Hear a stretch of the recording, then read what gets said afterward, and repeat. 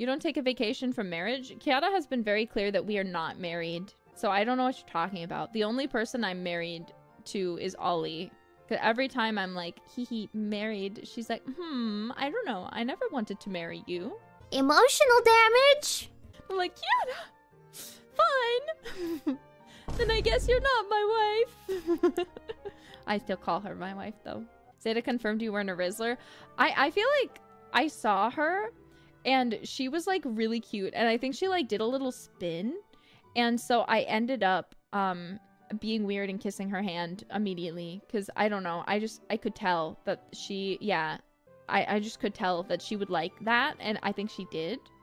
Ollie was so sweet, too. She came and she's like, my wife! And I was surprised by how strong that little zombie is. I looked at her and she rushed me. And I was like, oh, I'm tall and I've got big assets. Ollie is so small. She has nothing on me. She picked me up and spun me around. And I was like, oh, whoa, she's strong. It was amazing. I don't mind stuff like that happening at all, so I was very happy with it. But, you know, when I kissed Zeta's hand, suddenly Ollie said, huh? I'm your wife? Why aren't you kissing me? So I went and gave her a kiss on the cheek. I thought it would make her happy.